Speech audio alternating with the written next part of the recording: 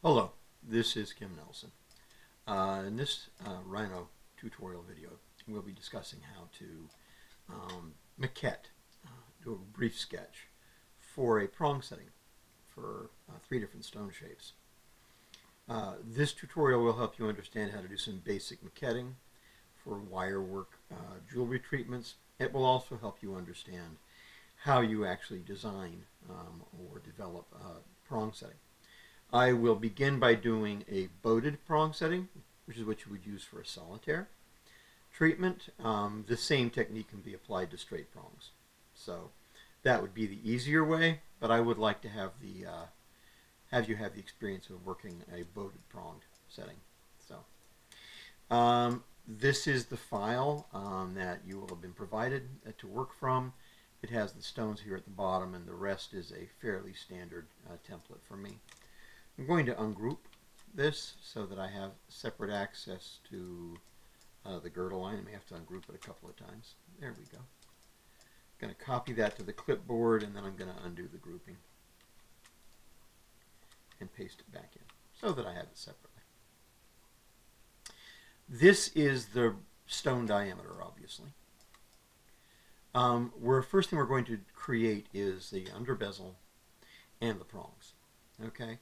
The under bezel for a prong setting cannot be wider than the stone at any point. You don't want to see it when you're looking straight down at the stone.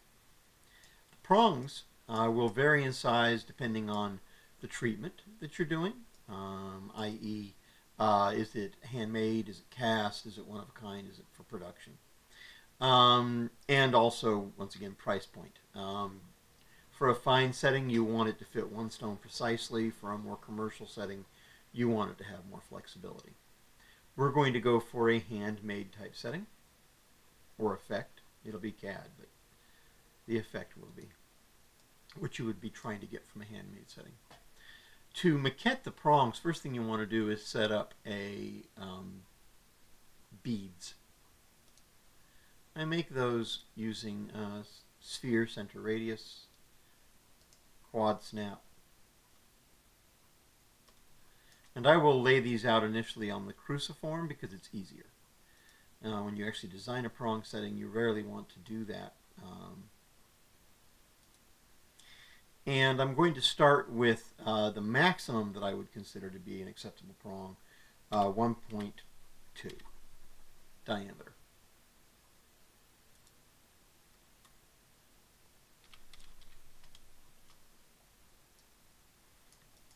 And I'm going to take this and I'm going to array it polar with history.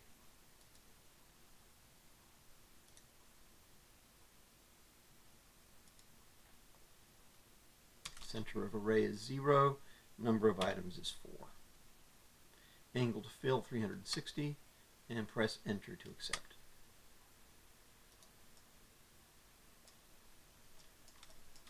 And then I'm going to take a look down at those beads and get a sense of how I feel they are scale-wise for this stone. Stone is a 6.5 millimeter round, bridle size. That's not terrible, but I think it is a little oversized. So I am going to scale this using center snap.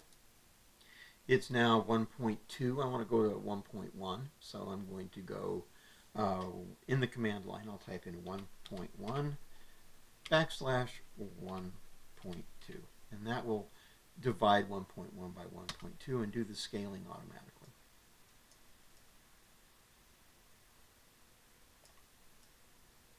I think that's pretty good. Now I'm going to move the bead in to where I think it should be.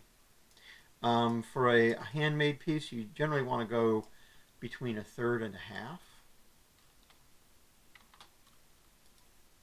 into the bead. Commercial, you would be more like 25%.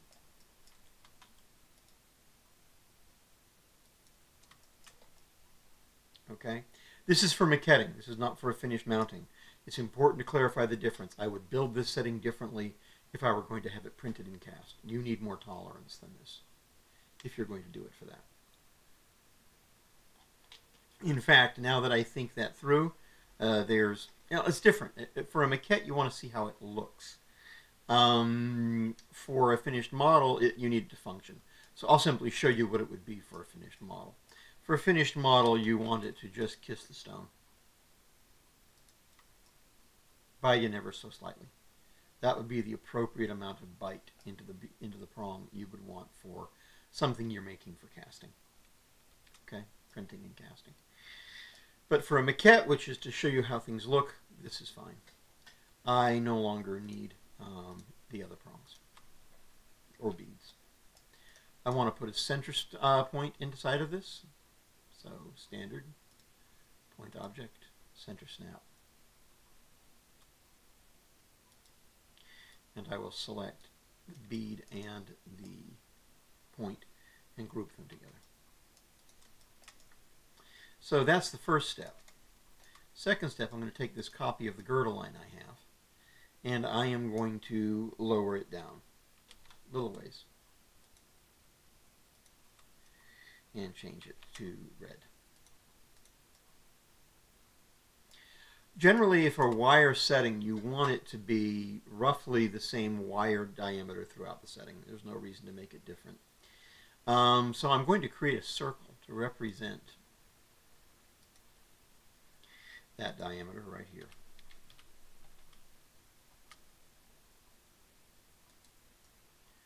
And I'm going to move this in. Before I do, though, I'm going to create a straight line at the quad of this. I am now obviously not in the front, top C-plane, that's top. I am currently in right C-plane, or sorry, front C-plane. F-enter. I'm going to group these together for a minute. And I'm going to take a look at it because this is going to give me an idea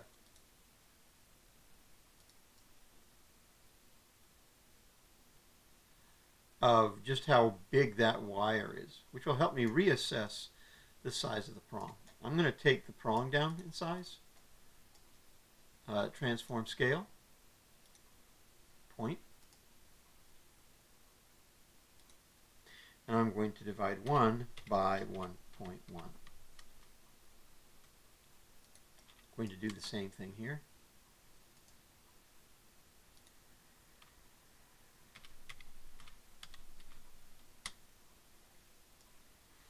Okay, so this is a graphic representation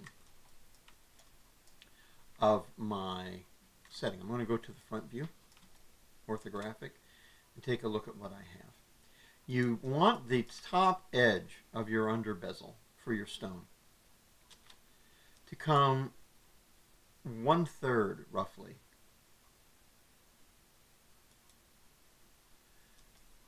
the way down the pavilion. And you want to have your stone's pavilion biting into this. Your under bezel is what creates the seat that your stone sits in. Okay? So now that I have that, I'm going to go back to top C-plane.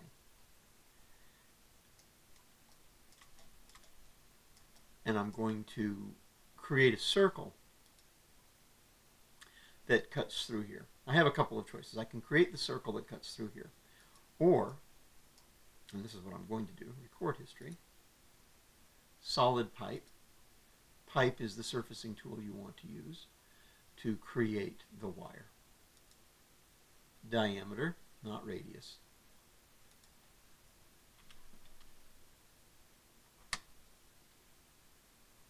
Point for next diameter, same, and there we go. Now that I have that, back into my front C-plane, I can move this down till it roughly centers up upon that curve. This is actually more important than that curve, this wire, because this will be the actual maquette. Top C-plane, so I can scale that wire. 2D, 3D doesn't matter because it's a flat curve. Center snap.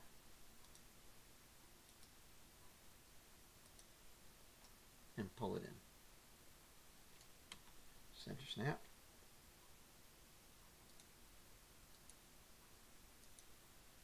Pull it in. You can see that it's almost got my pavilion in its grip here. It's a little bit low, so I'm going to move it up. It's a little bit high. That's good. And that is biting into my stone fairly vigorously. So that is a good setup for that rail. I can throw away this reference curve I drew now. Check it from the flat top view to make certain that that under bezel is not visible. And you can see that it tucks in nicely. The next thing for me to decide is how to make the prong wire come down. I'm going to change the color of this and its wire. It's a curve. Put them on a different layer so I can turn them off for a moment. I'm going to draw a straight line down into this point.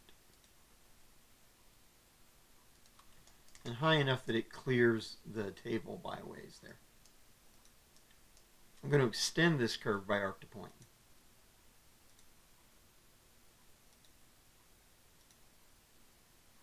When you boat a prong, you want to have a soft, arching taper. It should feel like the hull of a ship, which is why they call it boated. The math that I like to use for all of my curves that I use in prongs is 4-3. So I'm going to rebuild this right now. 2, 4, 3. And say OK.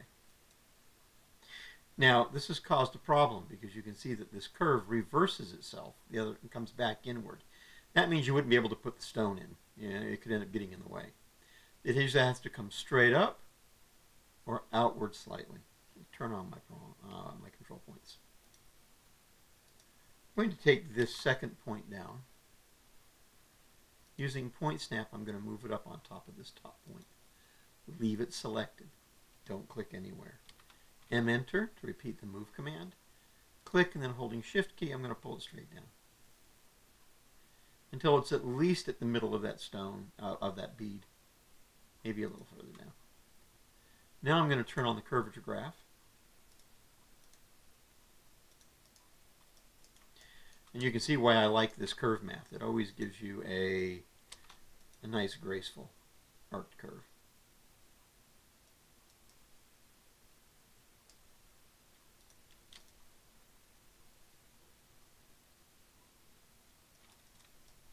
And that's a nice curve wire, a nice prong wire curve. So now the problem is, though, is that of course it does not line up with the center of my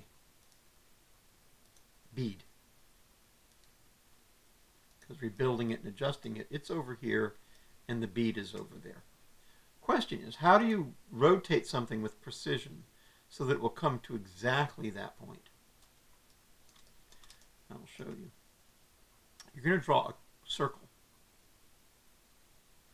Center radius. You're going to start that circle all the way at the end of the prong wire. And you're going to end it using point snap. Snapping to that point. You can think of any rotation as a portion of a circle. We now have the center of the circle here. Where the circle intersects this curve is an accurate place to begin the rotation, and this point is an excellent way to the second point. So this will be the center of rotation. This would be first pick point. This would be second pick point. So to do that, I need to have end snap, point snap, and int snap. Rotate, starting at the end of the prong wire, using intersect to capture it here, using point to finish it there. And that's complete. Throw that away. And now all I'm going to do is do a pipe.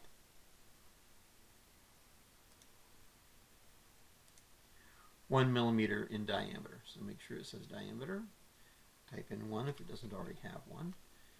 And in diameter, just hit enter to repeat the same dimension. And one more time because you don't have any other diameters. And that will complete it. And you can see that it's exactly the same diameter as that bead.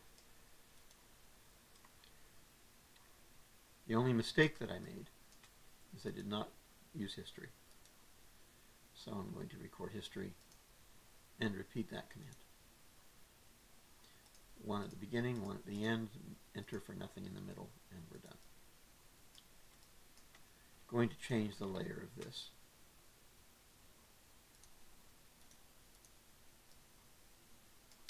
And I'm going to bring back our rail, our underbezel. Now the relationship that's important between the prong and the underbezel is that they have to intersect and bite into each other. You don't want it too far out here, otherwise it's too fragile and awkward. And you don't want it to bite too far in because then it becomes clumsy. Fortunately for me, this looks pretty good. If I wanted to finesse this, I can do so. I would lock the green layer the surface is on so I can reach through it to grab the curve. History will function regardless of whether the child object is on a locked layer. Enter for that point. And you can see that by adjusting this, I get a nice arc. Would like to move these two together to maintain that curvature that I had at the top. And you can see I've moved it away from the bead, which means I will have to go back and re-rotate this. Now I'll move this one separately.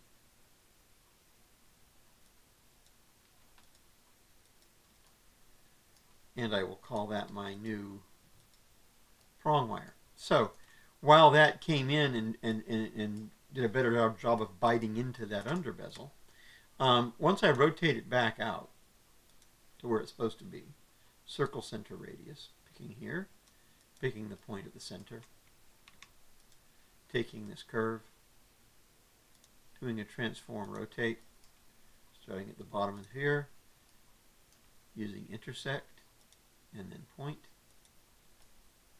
You'll see that I didn't really achieve much. Okay? Those relationships are pretty confined and defined. I am going to actually copy this surface to clipboard.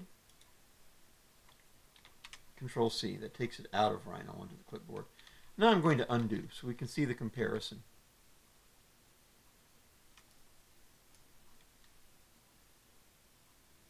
Okay, paste this one in. And you can see for all the effort I did, adjusting the prong didn't really do much. Which means, if you want to get a tighter fit here, a more of a bite in, your better option is to use the underbezel.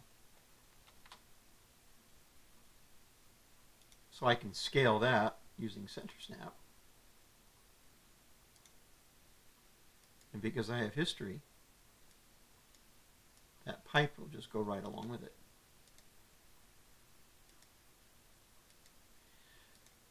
Okay, fine. That's not a problem. However, you'll notice now when I turn on the stone, I am really not biting into the stone very much anymore. I'm barely touching it. That's actually okay. I can live with that because after casting, the stone will still sit upon that. But if I wanted to be sure, I would then actually have to move the under bezel wire. Don't move the surface real break history. Move it up a little bit until I get a nice bite into the stone. Okay, and there, I mean, that's fine. It was fine what I had before. I just wanted you to see the exercise that you go through, that this is a relationship scenario where the under bezel has a range where it can fit on the stone pavilion. It has a range as how big it can get. You can see I came close to coming too far out to where it was visible, but I didn't. I stayed good. That there is a boating of the prong, and you can decide how much you want this to be, but you have to make sure that the prong opens outward. It doesn't back inward on itself, or the stone won't drop into the setting, and that the prong bites significantly into the under bezel. So there are things to think about. Okay? I'm going to take this curve, copy it. Actually, rather than copy outside of Rhino, I'm just going to pre-select it and use the copy command on the transform tab. Works the same way. Click and then shift to pull it down. And enter when I'm done. This is for the gallery wire, the bottom of the setting. You have the under bezel, the gallery wire, and the prong. I'm going to move that up a little bit. I think that that's about where I want it. I don't want the point of the stone to come through the bottom of this, obviously. I'm going to use a different color. Record history. Solid. Pipe. 1. Enter again for none. And enter again for the next diameter. And there we go. Now that I have this, I can make some decisions. That's a fairly open and tall setting for this stone.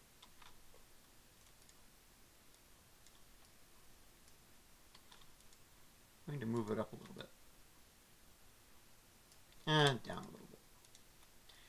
It's way out here into the prong. It's actually beyond the prong, so I'm going to scale it, the curve, using center snap. I'm going to scale it inward until I have a relationship down here with the gallery wire that is reminiscent of the relationship I have up here on the under bezel. Maybe I'll move it down just a little bit.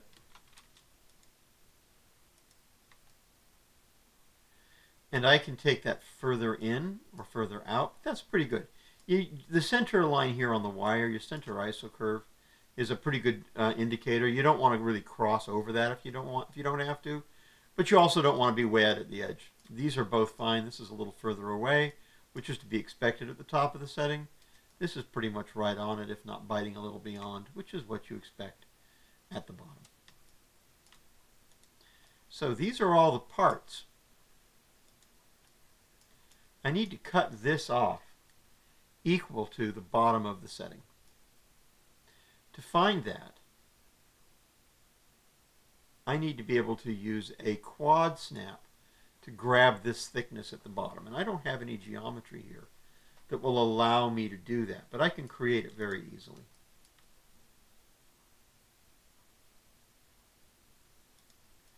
I'm going to go into my top C-plane, and I'm going to pull a section.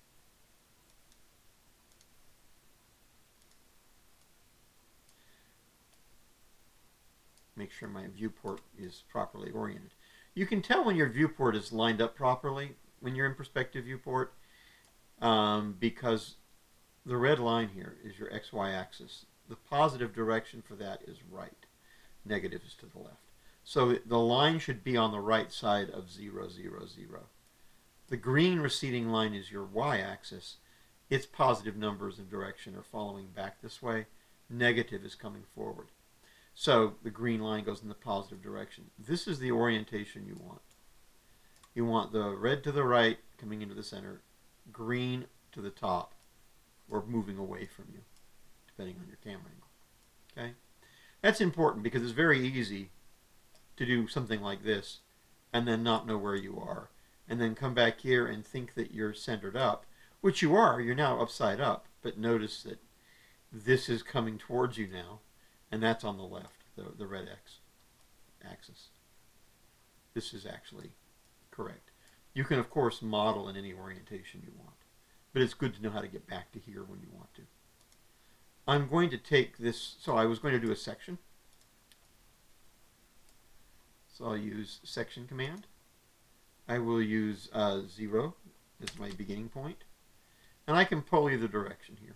I'll pull to the left, because it's going to give me a cross section straight through. So now I can use the bottom of one of these for quad. I want to do a cutting plane to cut this off. Cutting planes are always perpendicular to the C-plane. In fact, you can think of a cutting plane as simply being an extrusion. If I were to go to the front C-plane and draw a straight curve from quadrant to quadrant, and then use that curve to extrude, which of course will be perpendicular to that C-plane, I have the effect of a cutting plane. It's just not the right size. It's in the right place. It's just not the right size. And it took too many steps to do. There's no reason for it to be that difficult. When to get a cutting plane, all I have to do is hit cutting plane, make sure the C-plane I have active is perpendicular to the direction that I want it to run, select the object I want to cut, or I want to use for the cutting plane, hit enter, and then once again come in and grab quad. I can come to this quad, I can come over here, I can come over here. It doesn't matter as long as I use shift, because all it's trying to do is establish a direction for the plane. The size of the plane is determined by what you selected to base the cutting plane on, and it will absolutely make a cutting plane big enough to cover this object.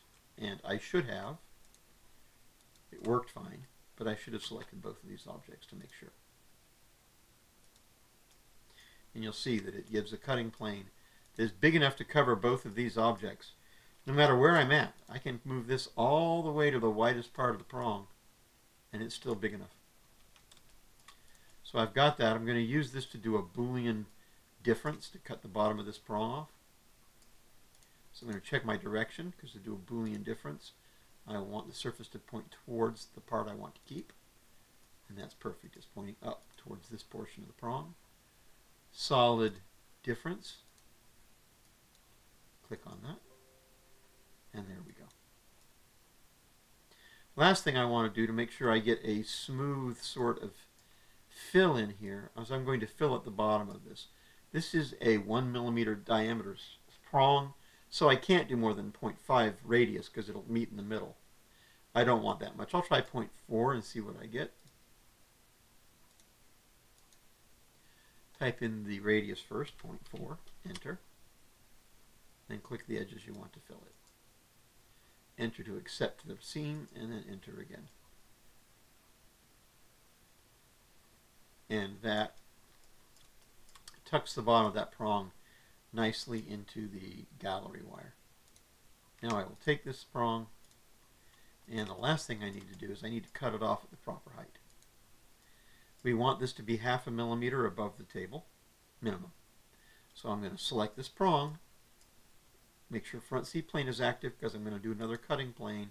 I'm going to want it perpendicular to that front C-plane, that vertical C-plane. It would work just as well in right C-plane.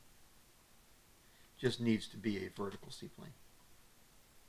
Cutting plane. Grab the end. I can pull either way so long as I'm holding the shift key down. And there we have it. It's cutting that. Now, I'm more comfortable with front, so I'll go back to front. Move this up 0.5. And take a look and see if I think that that is enough. I believe that it is. Now you have a choice. You can crop this prong off flat on top, or you can cut it off at the angle that it is specifying by the curve inside, normal to that curve. Either is fine.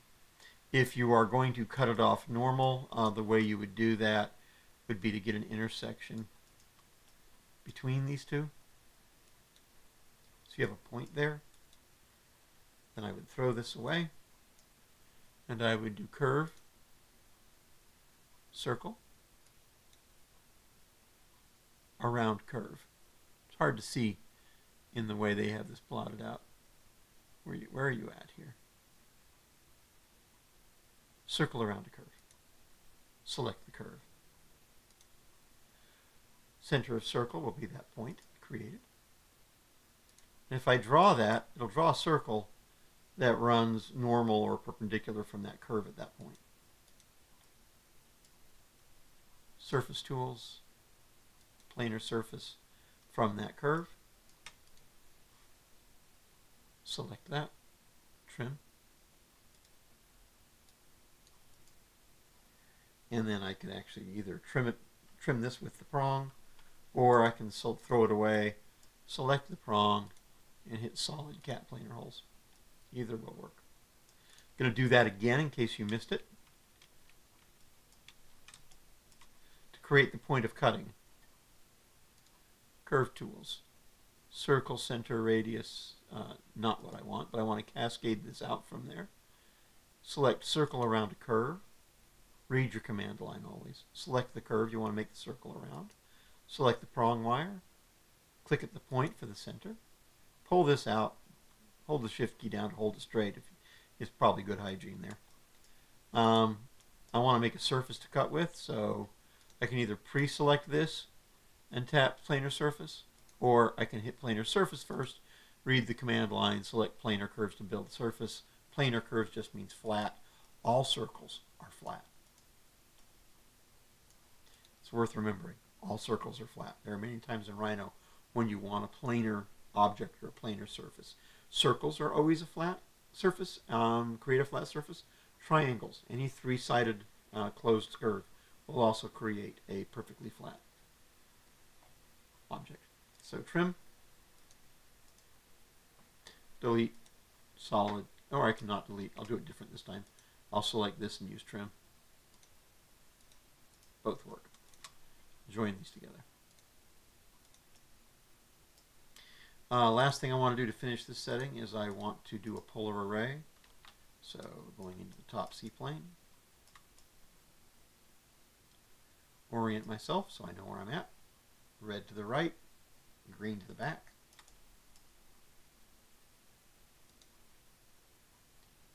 Array polar, starting at 0. Number of items is 4. I'll type it in again. Angle to fill, 360. Hit that and enter to accept.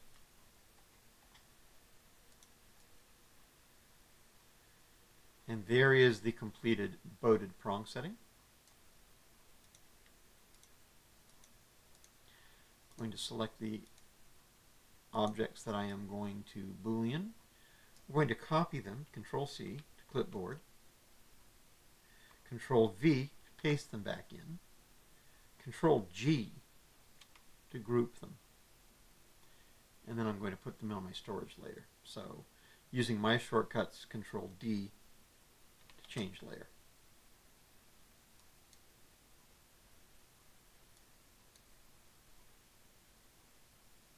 Turn the storage objects layer off.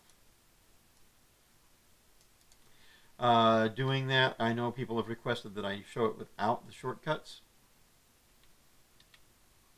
So, without the shortcuts,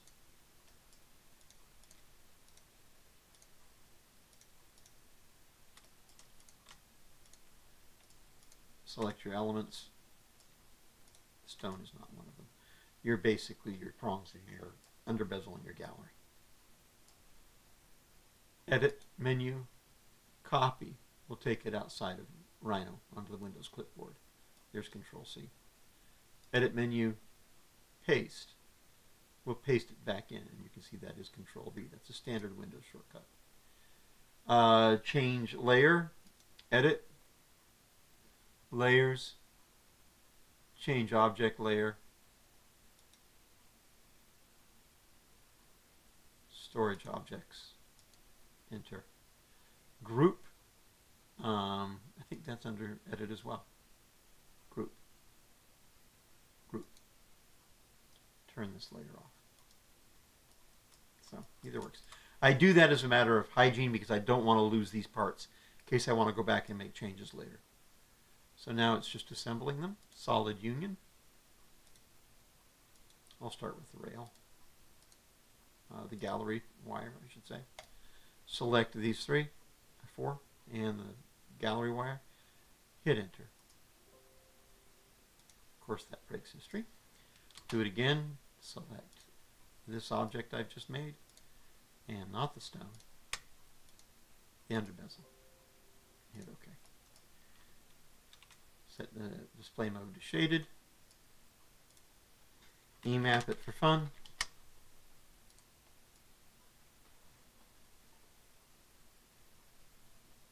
And there's a basic 4-prong setting for a round. Okay? So that is the first stone. I'll go ahead and make this the same color as the stone so that I can keep them together. Turn that off. These are all the construction curves. I don't need them anymore. I'm going to go to the next stone, which is going to be a 10 millimeter, a 8 by 6. Oh, should I do the pear or the emerald cut? I'm going to do the emerald cut because I may cut bait on the pear. Just don't want this tutorial to take too long. It's the same principles. However, for this you don't use round wire on a pear shape. You use square. Okay, so because it reflects the shape of the stone. So to do a quick maquette setting for this, I'm going to go to a vertical C-plane, in this case front, surface tools, cutting plane. Absolutely anywhere, just make sure I hold shift key down. I'm going to take this and I'm going to extrude it to create a plate. Solid, extrude surface. Straight. Now, I should make sure my C-plane is perpendicular to the direction I want this to go, which is up and down, and that is the wrong C-plane for that, so top C-plane. Truthfully, it would have worked because Rhino interprets a flat planar object and creates a temporary C-plane for your extrusion. But it's really good to develop proper C-plane habits. So, solid. Extrude surface straight. I want it to come down here, and I want it to be 1 millimeter. So I'm going to type in -1. That did not give me what I wanted, so I'm going to type in, instead, I'm going to back up and type in 1. Depends on which direction Rhino sees your surface going. That's fine. Now when you extrude a surface, the surface you use to extrude you can actually delete because it's been replaced in the extrusion. So there's that. Just like on the round stone, I'm going to move this down till I have about 1/3. Now, one of the first things you're going to notice is that this creates a very thick plate at 1 millimeter. Because when you have squared corners on something, it makes a difference as to how thick it looks. So we're going to take this down to 9/10 for this stone. To do that, I'm going to transform, non-uniform scale, and I'm going to pick a corner at the top. I do not want it to scale anything here, so I'll leave it at 1, enter. I don't want it to scale, I do want it to scale this direction. I want it to scale from 1 to 0.9. Now I happen to know that's 0.9, that's simple math. 90% of 1 millimeter is 0.9. So I can just type that in, or if I wanted to, once again, I could do the equation in the command line. It's going to end up the same way. And I want nothing for the z-axis, so keep it at 1. Because 1 means 100%. I am more comfortable with that. It's a little high.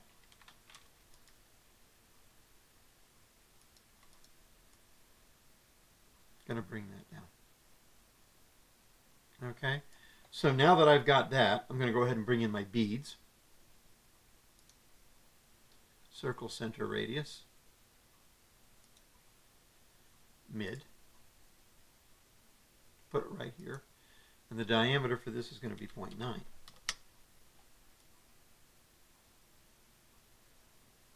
Okay, going to put a point in the center of that for reference. Center snap. Select both of these things together. I used a window selection, so it would only select what was encased in the window, captured by the window. Control G. Back to top C-plane. So I can mirror this from side to side with history. And I can mirror them both to the other side with history. Having done that, each time I move this, the others will behave in a similar fashion. Okay? This plate I'm going to put on a different layer for a moment, so we're not looking at too many things at once.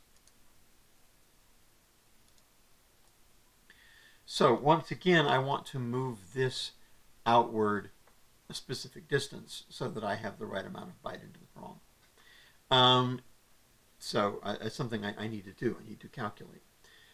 But in order to move it out, I need to be able to move it out correctly at an angle that is perpendicular to this curve. It has to come straight off of here. How to find that? First, I'm going to hope this stone has a girdle line. It does. That's very fortunate for me, because I stole this from the last minute from my library. I'm going to copy, paste, and put that on a white layer. That was Control C, Control V, Control D. It's just so I can have an extra, so that I can afford to turn the stone off. I'm going to turn the beads off as well for just a minute. And I'm going to go to the top viewport. The reason I'm going to do this is because the tool we're going to use to create this exact line is curve perpendicular, line perpendicular from curve. Okay? To make sure I'm in the right place, I want to look at that viewport. Look at those beads. Find the one with this point in the middle. That's my master. If I move this one, the rest obey. So I want this corner. If I look at where the y-axis and red axis are here, I can check that they're the same as they are in the top view. I could also get in the top view and just click these till I found the one with the point in the middle. Turning that off. Curve. Line perpendicular from curve. Click both sides. Select mid snap. And then click. And you'll see it creates this marvelous curve. This will work in perspective view too, but the next stage won't. The only thing that'll work, only way this will work is in a nice flat orthographic view. And that is from first point. That will start that curve right from where you first clicked, which is very useful. There. I have a guideline. I'm going to move this stone out using this like a trombone slide. Move it back in a little bit. About there is fine. And the rest I'll undo and redo so you can see the rest followed along. So there, I've got my beads. I want to keep this curve. It's going to be very important later. I'll put it on the same layer as this outline. Girdle line. So I've got my plate. I've got my beads. Now my plate, it can't be bigger than the girdle of my stone, once again. So I am going to take this curve, and I can use it several different ways. The easiest in my mind is to project it down onto the top of this and use it to cut, or I can just use an extrusion.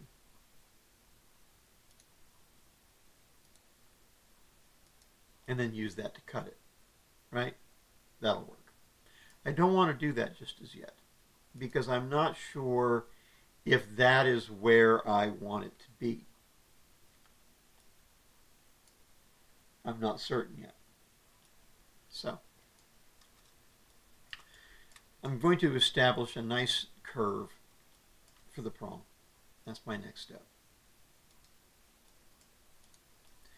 There's my point. Problem is I don't have a C-plane that lines up with this to draw that curve on. I'm going to create that C-plane now. Surface, extrude, straight. And I'm going to set the C-plane, a custom C-plane, onto that surface. I would like to keep that in my records, so I'm going to hit N, and she'll bring up named C-planes if you have my keyboard shortcuts. If you don't, click on this window, set C-plane, all the way to the bottom. Save C-planes. If you hit the little save icon, you can give it a name. I'll call it prong wire. Now I have that forever available to me. I can throw away the surface. I can go back to top, go to front, go to right, come back to top again. And if I ever want that C-plane back to work with it, either use the N enter keyboard shortcut or the set C-plane. And just select it from the list. Double click, and there it is. Okay. So we've got this. We're going to use the same method we used before.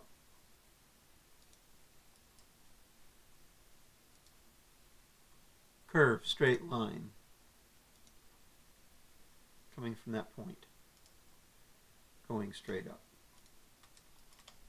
I want it to go a ways above the girdle of the table of the stone. It's a little short. Turn on control point. Just grab the top control point and drag it straight up. Quick way to make it longer. Going to do an extend by arc to point.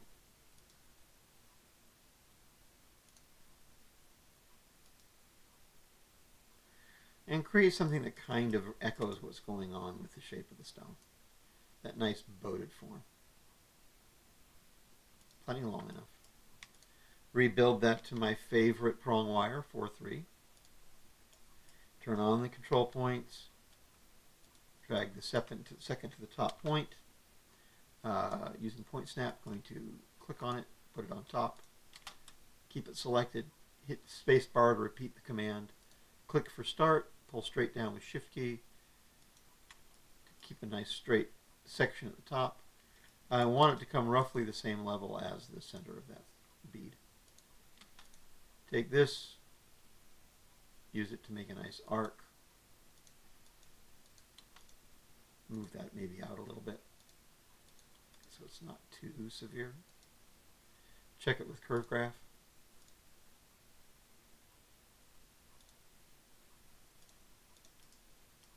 Looks good. Now remember, while this looks like a three-dimensional curve, it isn't. It's on a C-plane. C-plane goes to infinity. It just happens to be a custom C-plane lined up where I want it. Now I need to rotate that into position. So the same thing, reference circle, circle center diameter. We want point, end, and int. Origin, center of circle. End of that curve. End of that circle. Point. And then rotate.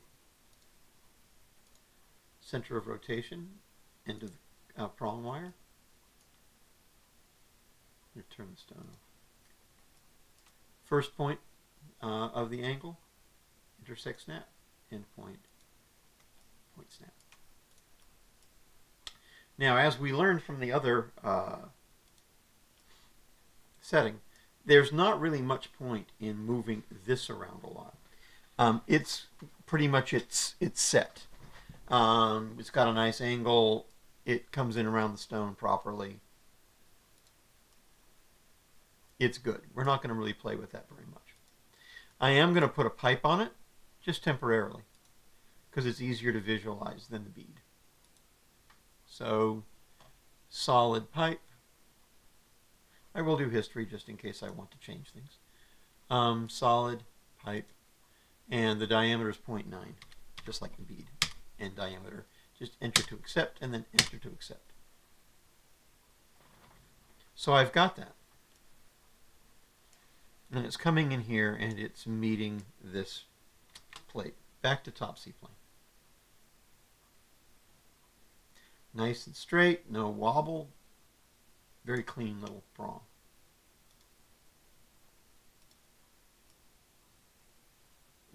I'm wondering what I did with the curve. I thought that was on the white layer. Right here. I no longer see it. This happens, students. You'll have geometry that you're working along with and it just disappears. Now I can pull that back off. I can pull it from here. I can get it back from here. But I had that curve I really liked that I used to make the seaplane. Okay. So I've got to go back and find what happened to it. So I am going to undo until I see it again. It's very dangerous work. You can lose a lot of work this way. There they are. Okay. I want to keep these, so I'm going to Control C or Edit Copy. They're the same. To get it out of Rhino onto the clipboard in Windows. And then I'm going to Control Y to redo. Get right back to where I was. It says nothing to redo. Control V or Edit Paste. There they are. What happened, the only thing that could have happened, is that when I extruded these, the extrusion had a setting that was very dangerous.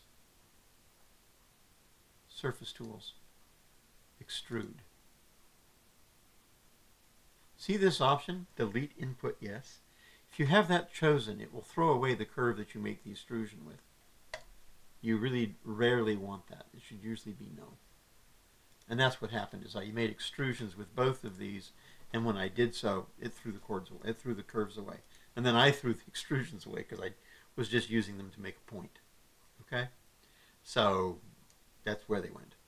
All right. I want to come up with something, some way of visualizing where this is going to go. Okay, that's important to me. So for me to visualize that, I need to have a line or a plane right down the center of this plate. Easiest way to do that is to pick a vertical seaplane that I like, surface, cutting plane, contrasting color, mid snap. The mid of any of these corners will do. All I have to do is hold Shift key straight out to the side. And there I have it.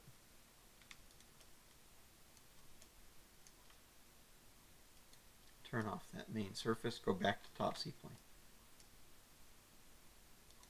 This is kind of unwieldy to look at, so I think I'll delete it. I'm going to project this to that curve, to that surface. Project curves to seaplane. I mean, not to seaplane, to the surface. Delete input equals no. Yeah, we'll leave it so that we have a copy down here. The reason it's brown is the color down here is brown. Not a great color for what we're doing. Want some contrast. Okay, so I've got that. I know that the width of this wire is ideally 9/10. Okay, so I'm going to do an offset. 0.9. That would be the full width. I actually want half of that, 0.45.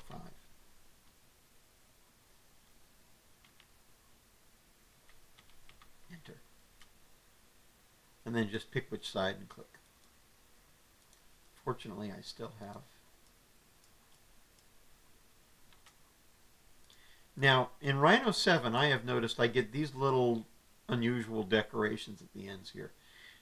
That doesn't happen in Rhino 6. So I'm going to take a moment to discover why. It has to be a setting, because this is not a complicated offset. So curve, offset, trim equals no. Change that to trim equals yes. And there we go.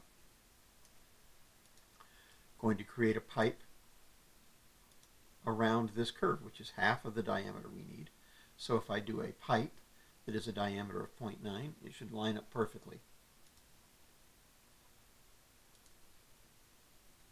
Diameter 0.9, same as for the prong. Beginning, end, middle, and there you go. This is, except for I did really want to have that with history.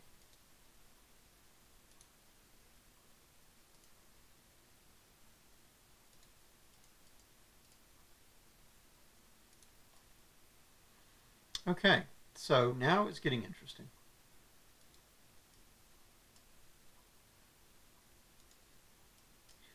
That turns out to be a very poor color choice.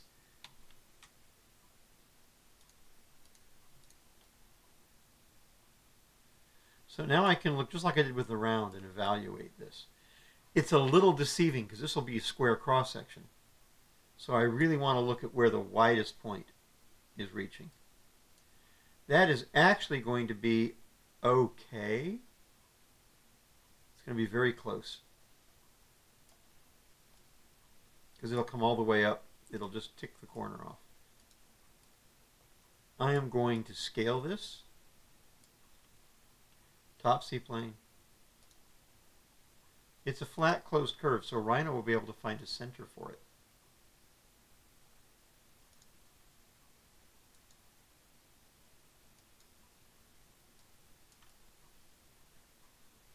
I like that better. I like it better for the stone. I like it better for the prong. So that's what I'm going to use. However, scaling isn't the same as offset. We've discussed that when drawing the tables for stones. It isn't the same.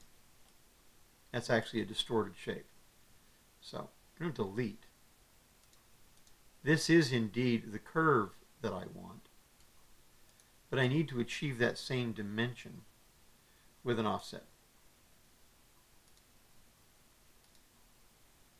There's 0.45, you can see it.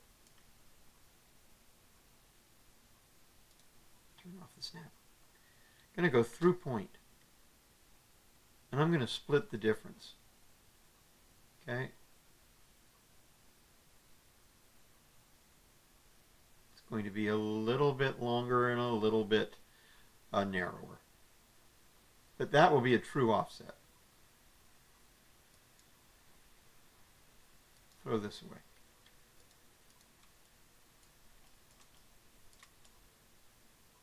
There we go. And if I pipe that quickly just to show you what it looks like.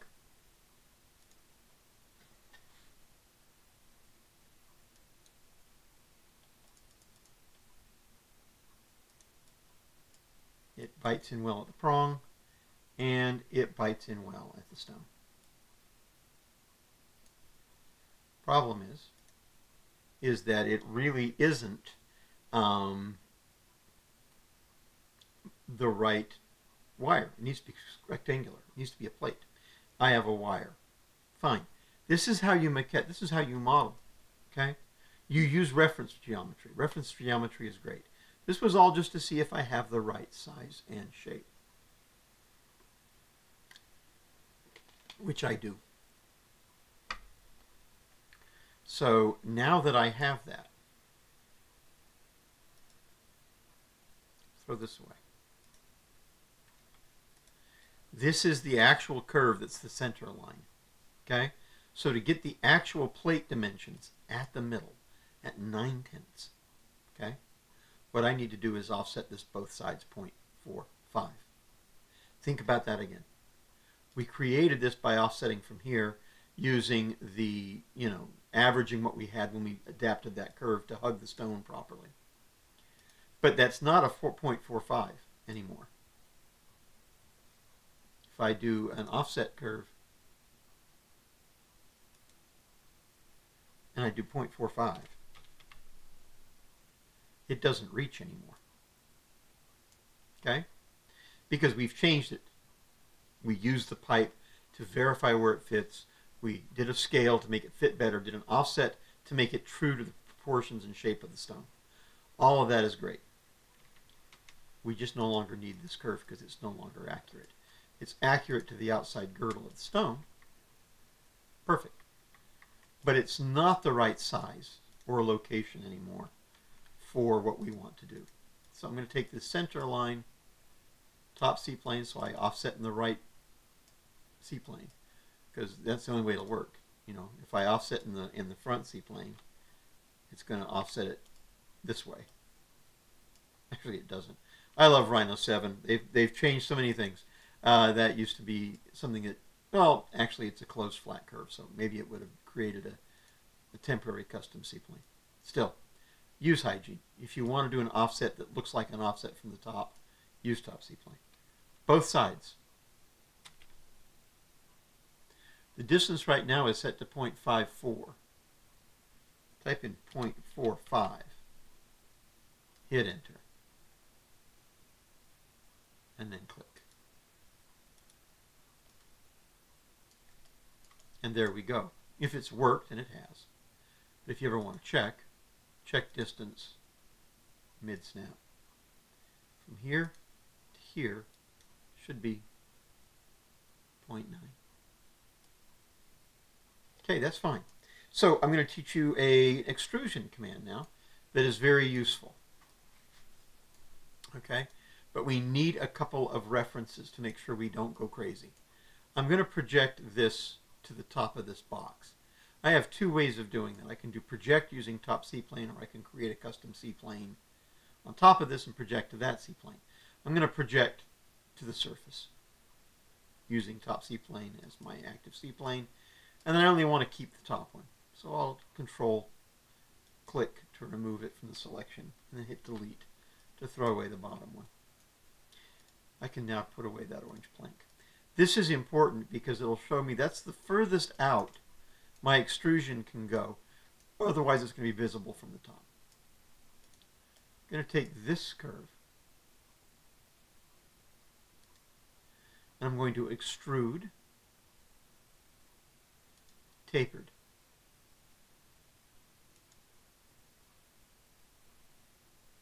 Okay, right now the taper angle is at 15. That's the draft angle.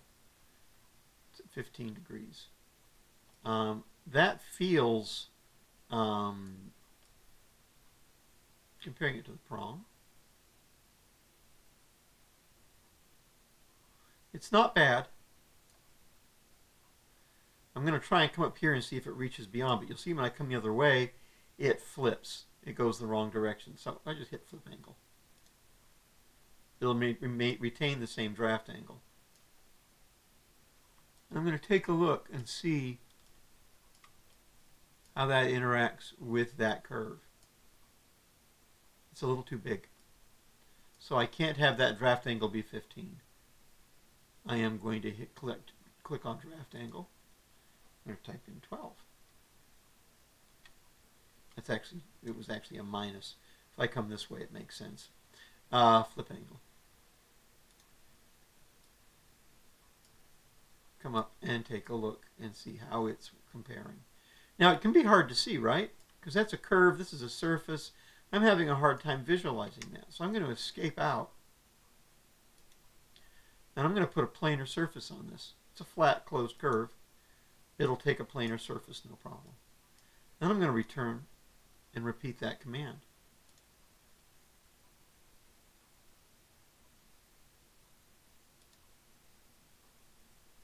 Flip direction. Angle, flip angle. And now I'm going to pull up through and see if I don't see that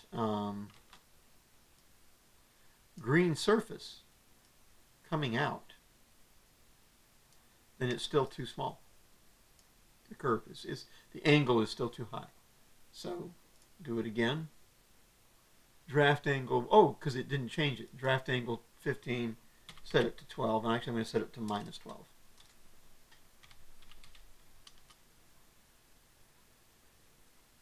But still, if I click, that green surface is just about right. That's too close for comfort. So I'm going to do it again. Draft angle is 12 or minus 12. I'm going to set it to minus 10. And click.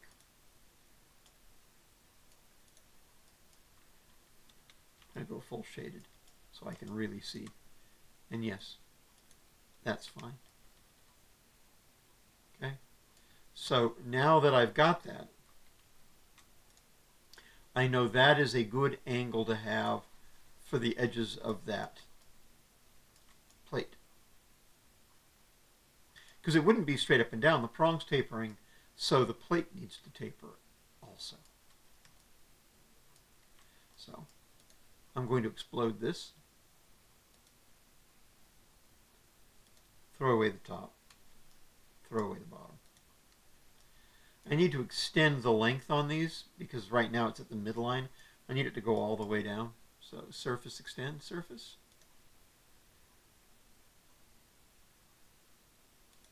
Type line. There we go. And I will click on this edge. And 1 should do it. Yeah, that's the distance that was set there. It's set to 1, I accept that, enter. You want to do them all the same so that they end up more or less the same.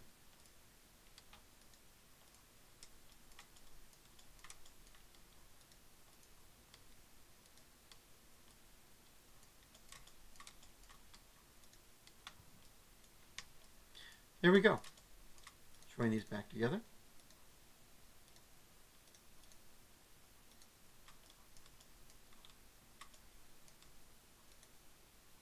Oh, didn't get that one extended.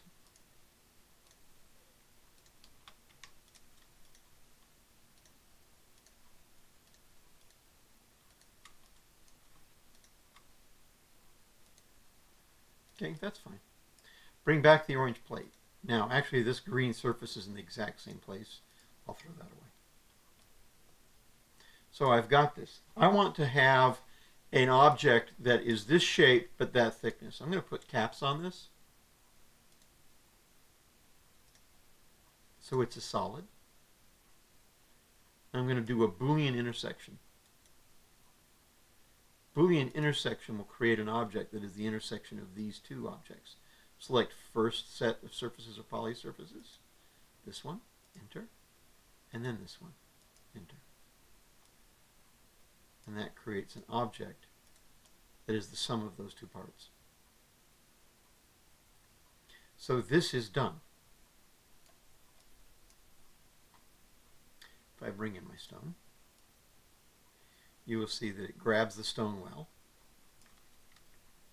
From the top, it does not show. At the corners, it's grabbing the prongs well. Okay, so we've got the plate, we've got a prong. The next plate I have to create is going to come off of this to create the bottom. So I'm going to just take this plate. I'm going to copy it straight down. It'll work as a reference. Vertical C-plane.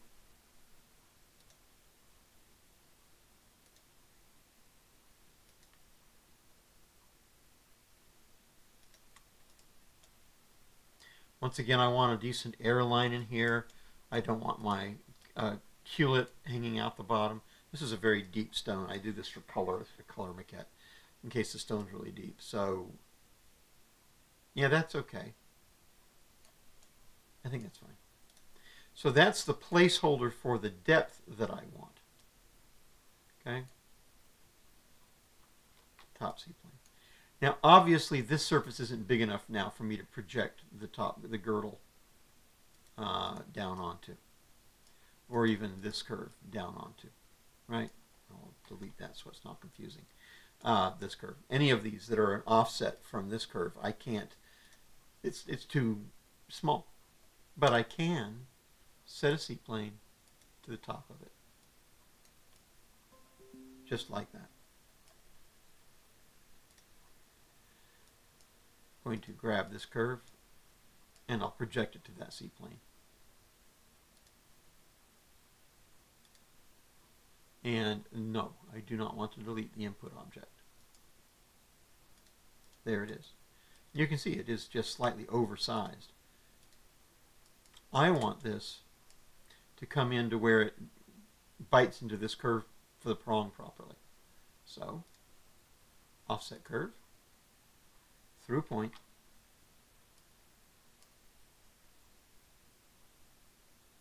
till it bites about halfway into that prong.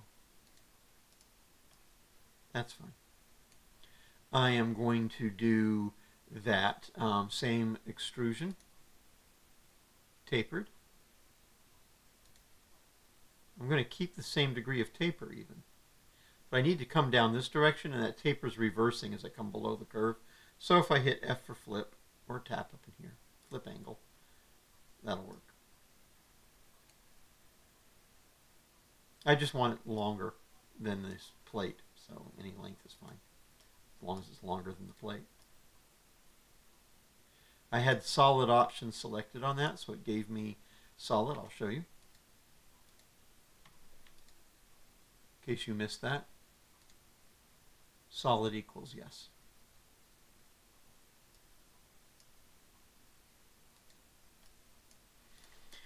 And I'm going to use that same intersection Boolean command.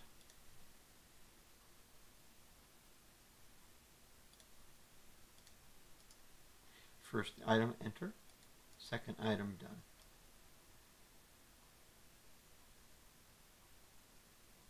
Okay?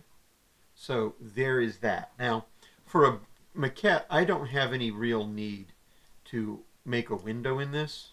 If I want to, I can. It's very easy. Take this curve, offset, top C-plane, 0.9. That scale, that's just a rectangular hole. It doesn't have the cut corners anymore. Do the same extrusion, tapered, solid yes, but instead of doing intersection, do difference. Okay, it works. So only thing I have left to do with this now is to create, well, I can cut a hole in here for the seat if I want to. I may as well. How can I get this curve back? I no longer have it. It's gone. I threw it away. That was dumb of me. How do I get it back? I right click on explode. That extracts a surface. Copy equals yes. So I make a copy of this surface. Click and hit enter. There it is. Come here, duplicate border. That creates that line again. I can throw away the surface because I don't need it. I just need that curve.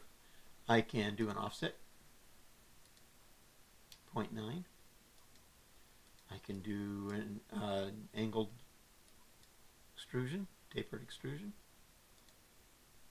Same direction, same degree of curvature, of angle.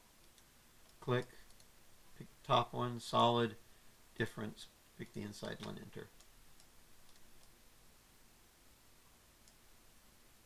Stone. So, for a maquette, I didn't have to. I could have just left it without the cutting, but may as well show you how it's done. So the last thing we need to do, and in its own way, perhaps the trickiest thing we need to do, is we need to now create a square cross-section wire. Okay? So you will recall that we have a C-plane set to this. That's fine.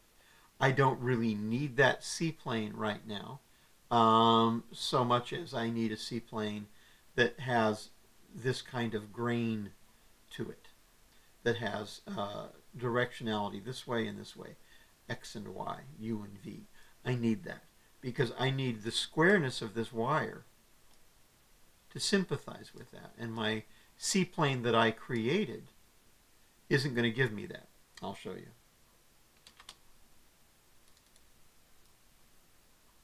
It doesn't.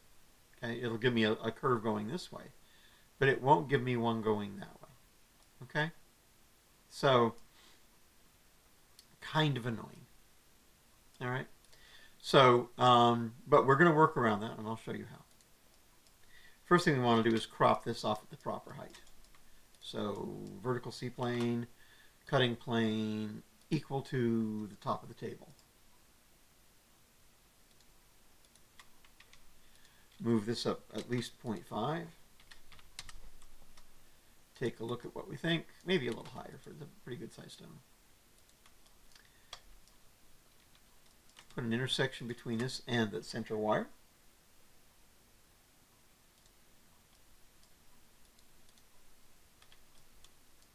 It is very cool how the circle around curve doesn't care what C-plane you're in. It doesn't matter because it's using the curve to create the perpendicular quality of the circle. So, curve tools, circle, round curve, point snap. Select curve, grab the point, pull it out, use shift key so it's nice and straight. Surface from planar curves, throw away the circle, use the surface, trim off the top of the prong, and I can either use that surface or throw it away. I may as well use it. Whoops. Grab this and trim away the circle. Nice. Okay, so we've got what we need. However, it's not lined up properly. I need squares that go like this, and you can see the iso curves are not in the right direction. I would need a line that follows this and goes perpendicular to this. Don't follow me on making that, there's no need.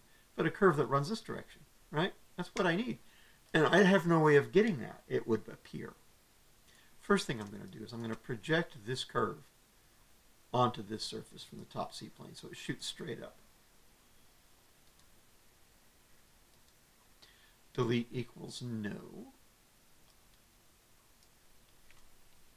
So again, select surfaces, deleted, put equals no, and there.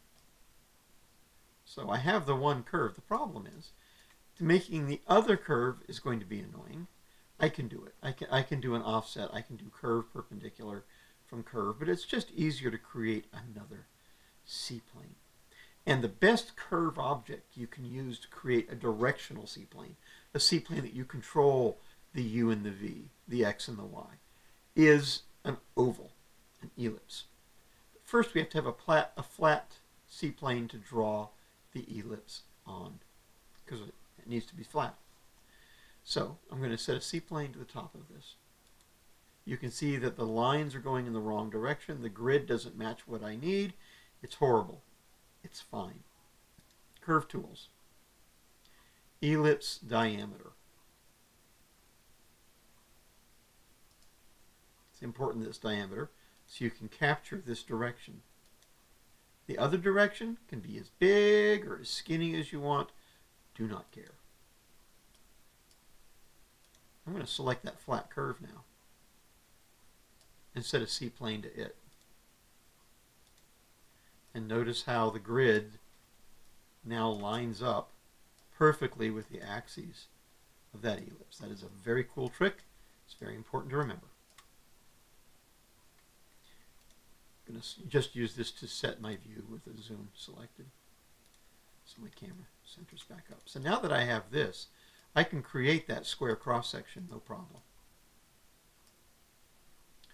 Curve, offset, through point, both sides.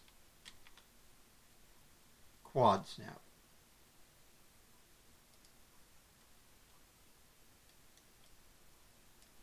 Draw another straight line, horizontal this time, starting at the point. Both sides, B enter. Shift key. Offset this curve. Through point, both sides. And you can use end or quad, whichever you want. Just so you snap to the outside of that circle. Use fillet curve to to clean it up. And I am going to hit join equals yes, so that each time I do this, spacebar to repeat the command, it joins this together. So there's my cross section. I'm going to use this surface to trim off the top of this wire, so it's the exact length I need. And now I can throw this pipe away. And I can throw this surface away. I can go back to whatever seaplane I want, it doesn't matter. And I can do a one rail sweep. Select rail, select cross section, enter. That's fine for a seam, any corner will work. There you go.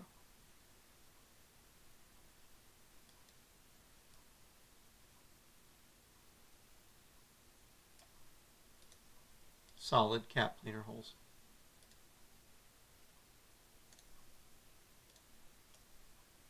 And there's the prong. Okay. You'll see that it's nice and straight. It lines up right with the corners of these, of your under bezel and your gallery wire. It's biting in good to both. Could use a little more bite down here, but I'm not going to change it. It's fine.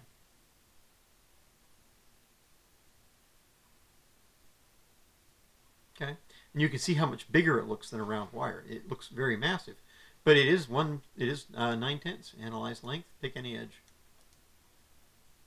It's 9/10. Oh, oops. I want to pick the surface edge. 0.9. Last thing to do is to mirror this around. I could use history, but I'm done, so I'm not going to bother. Now, I could have done this before mirroring. I can do it after. It doesn't matter. I'll group these four together. And I will create a cutting plane to lop them all off even with the bottom of the setting. Pick a vertical C-plane. Surface tool cutting plane. Catch the bottom corner of this surface anywhere. Go to wireframe if you need to so you can see it. Oh, and have end snap activated so you can actually click on it. Pull straight to the side either way. Make sure that this is pointing towards what you want to keep, which is the upper prong. It's pointing the wrong way. Click on flip and hit enter when done. Select your group prongs, solid difference. Select the flat surface, and there you go. I'm about to do a Boolean union, so I'm going to select the pieces.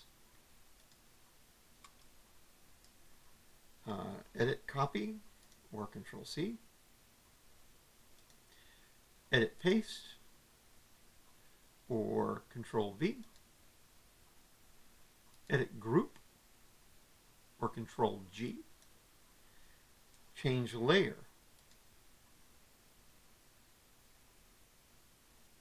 Change object layer or Control D. Storage.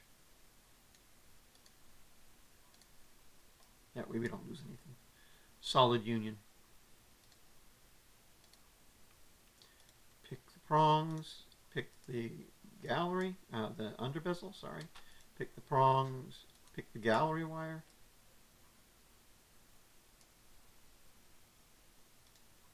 Turn this off for a minute, turn this off for a minute. All this construction work, I can delete it. Don't you, in your own files, always keep that work. Put it on a curves or storage layer. But there we go. And if I emap this,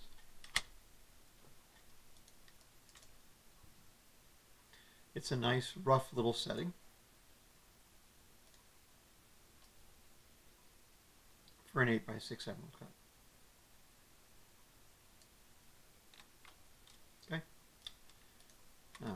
Make a little room here. Put it side by side with the round so you can see. Oh, looks like I still have pieces.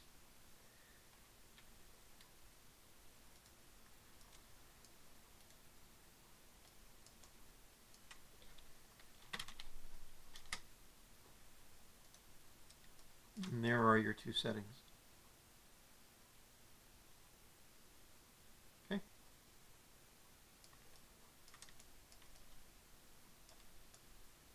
That's it. Thanks for watching.